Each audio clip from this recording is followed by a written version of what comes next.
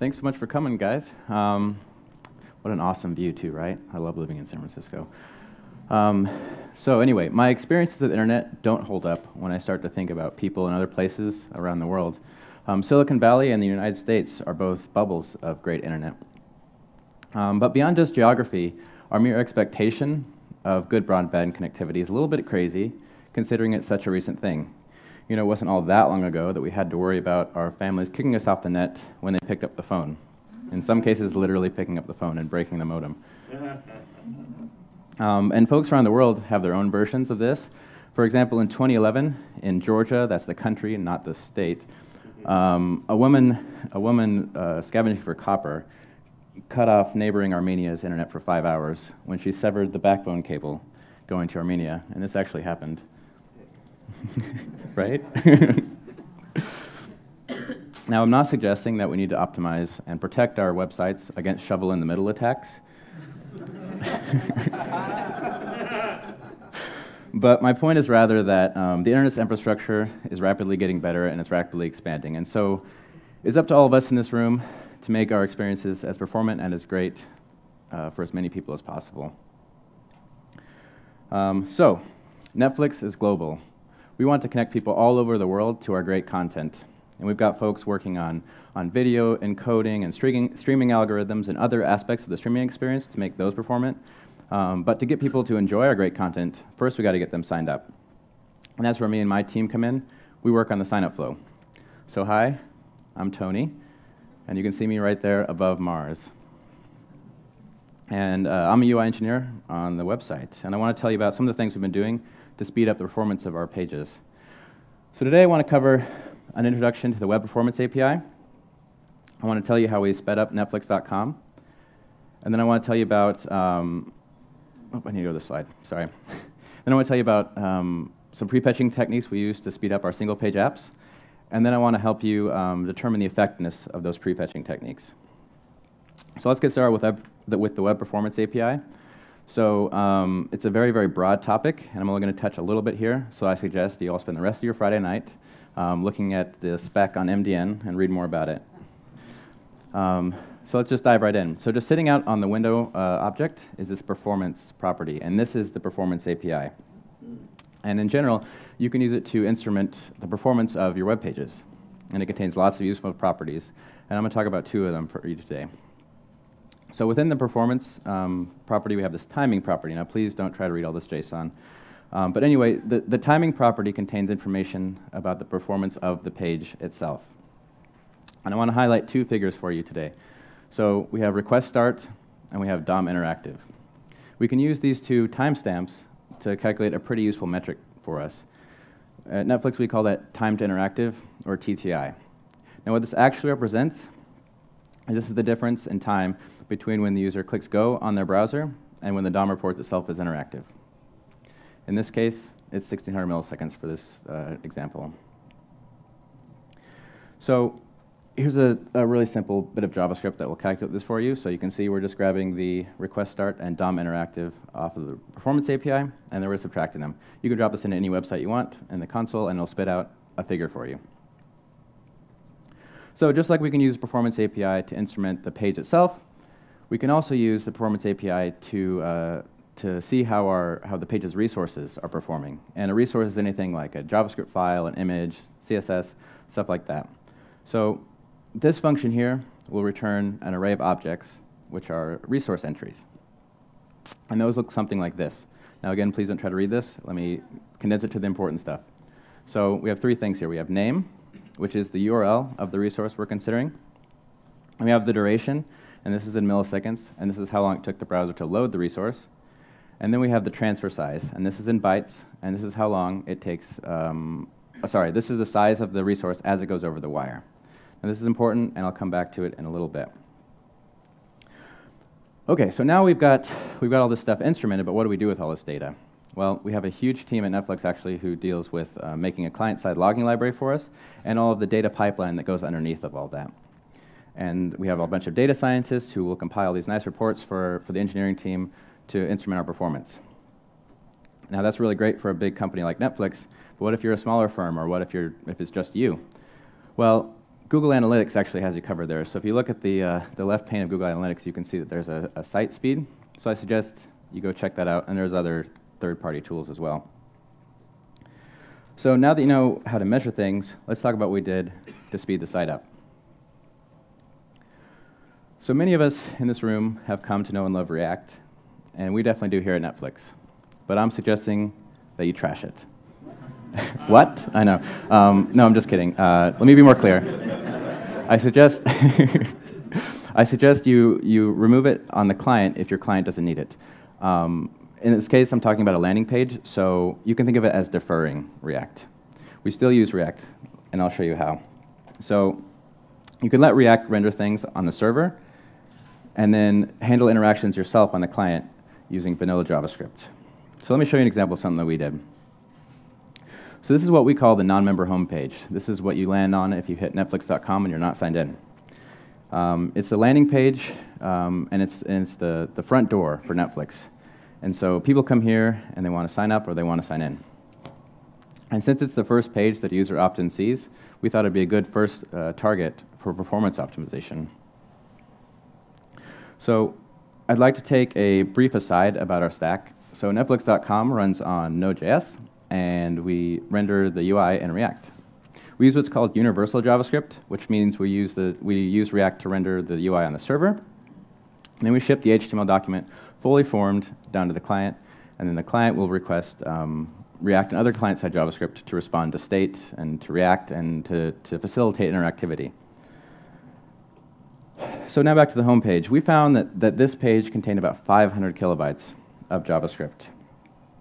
Some of it was React and other client-side code, but actually a lot of it was a bunch of JSON payload that was required to hydrate React's app state.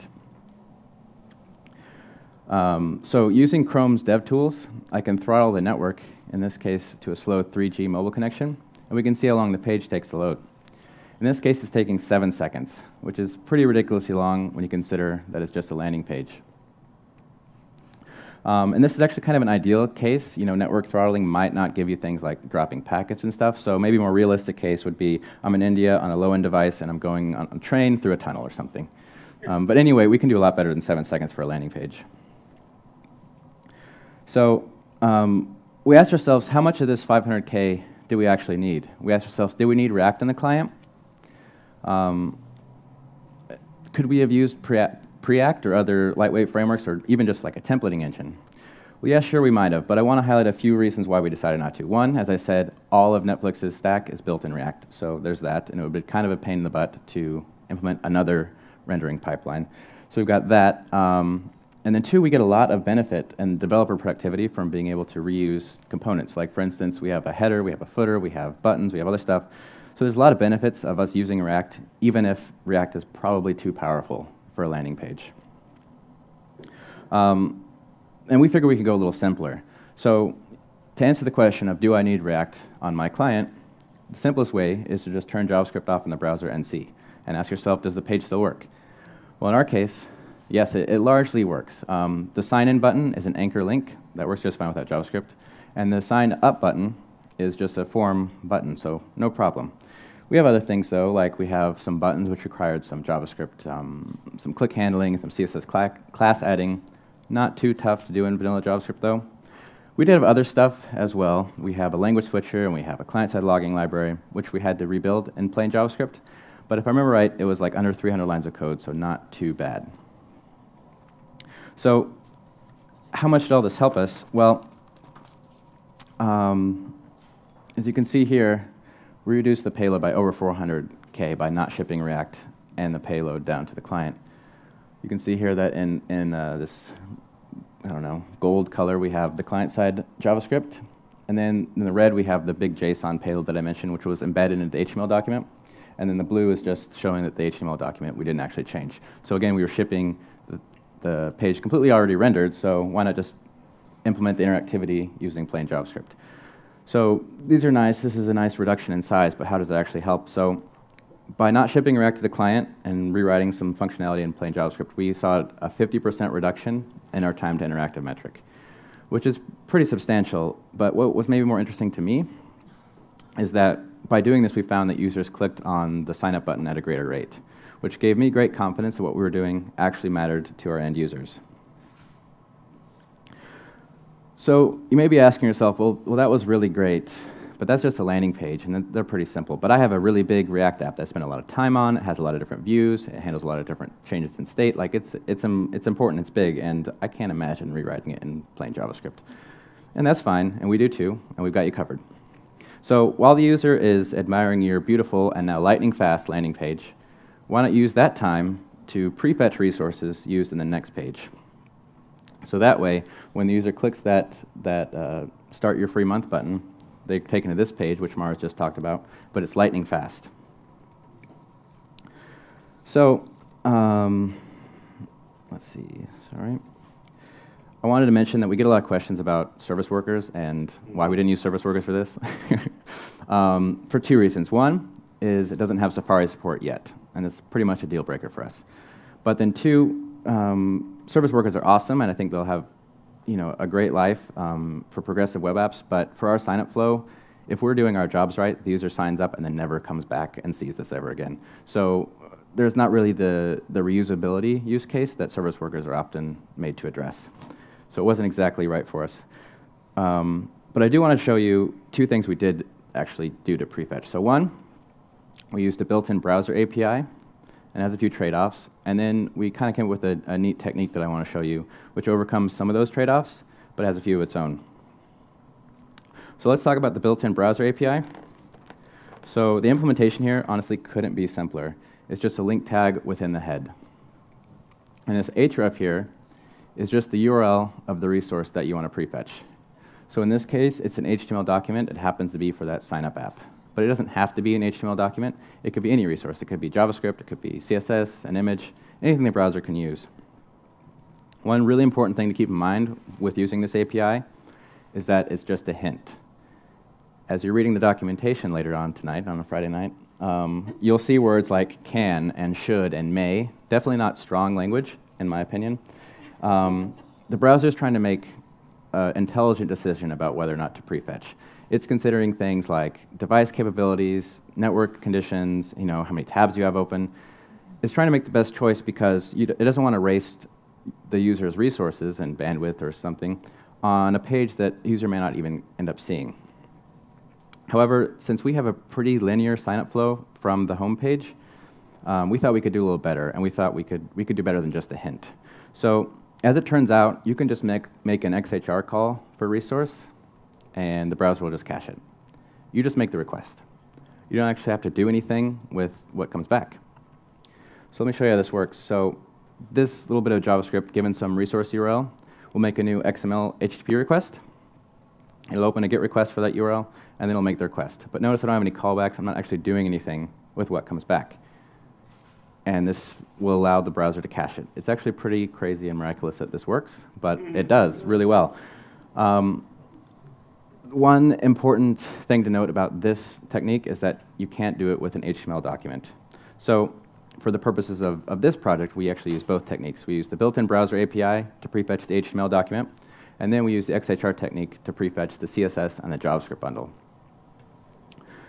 And so here's a comparison of the two techniques. So unfortunately, the built-in browser API suffers from partial browser support. As you might expect, Chrome and Firefox, doing great, guys. Edge is actually doing really good too, but Safari is kind of falling flat here. Maybe they'll get to it. And whereas the XHR has been a browser standard for years, and so superb browser support. The success rate varies depending on browser. We saw anywhere from 30 to 90%. I think 30 was more on the Edge browser side, but Chrome I think was like 80 to 90%, so pretty good. But we were delighted to learn, and this is why we really pushed on this technique, is that the XHR prefetching technique had over 95% success rate. So I chalk this up to it not being a hint. It's more of like, yes, you will prefetch this. The ease of implementation, it's kind of a wash, 1 or 3 lines of code, so it's about even. But where the browser API really stands out is that it's the only one that can actually prefetch that HTML document. So how did all this help us? Well, by prefetching the HTML, JavaScript, and CSS, we saw a 30% reduction in our time to interactive metric. So we sped the user up when they click that sign up button, 30%. It's pretty amazing, especially considering it was had almost no engineering trade-offs. It was pretty easy to implement, and we just got all this for free, basically. So how do we know that all these prefetching mechanisms are actually working? Well, we can use the Performance API to help us. So for this project, we used two methods. One, we obviously just looked for improvements in our time to interactive metrics, so were we making things faster? And then two, we used Performance API again to directly detect if our resources were being served from cache. So this is what a cache hit looks like in Chrome's dev tools. You can see under the size column, in parentheses, it says from memory cache. And this means that it's a cache hit. If it wasn't a cache hit, you'd see something like 21 kilobytes or something in this column. So if you all are having problems getting caching to work, I want you to check two things. One, make sure that the disable cache checkbox isn't checked. I ran into this problem 1 or 20 times when debugging. Because you just leave it on and you forget about it. And why isn't my stuff being cached? But then two, oh yeah, my clicker's broken. There we go. But then two, I want you to check the response headers coming back from your resources, and you're looking for the cache control header. Now, caching is a fascinating but super broad topic, well beyond the scope of this talk. But for our purposes now, just make sure that your server serving the resources is configured to allow for caching. So,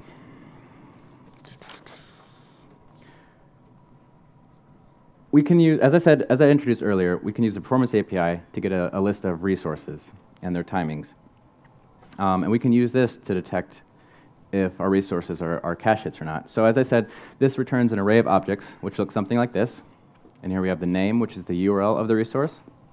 We have the duration, and that's in milliseconds, which is how long it took the browser to load the resource. And then we have the transfer size, and this is in bytes, and this is the size of the resource going over the wire. The size of the resource going over the wire is the operative phrase here, because if you have a transfer size of 0, no bytes were sent over the wire. So where did the resource come from? Well, it came from the cache. So in this way, you can map through all of your resources, looking for transfer sizes of 0, and then they were served from cache. You report this back, and then you can know how well you're doing as far as prefetching is concerned. Now, I did have a section in here about browser compatibility, but iOS 11 dropped, and then Safari now includes support for this. So good job, Safari. All right, so in conclusion, the internet isn't always great, from shovel-severed fiber cables to mobile devices on 3G. You can use plain JavaScript. Don't be scared of it. It's actually pretty fun. And sending less down to the client is definitely a good thing. But for places where you can't defer React or you can't go to plain JavaScript, I want you to try to prefetch resources where you can. So you can use the built-in browser API, and consider using the XHR request technique as well. And then you can use the Performance API to instrument and measure time to interactive, and you can see if your resources are cache hits. Well, thank you very much, folks. Please follow my Twitter and the Netflix UI Engineering Twitter, and thanks a lot.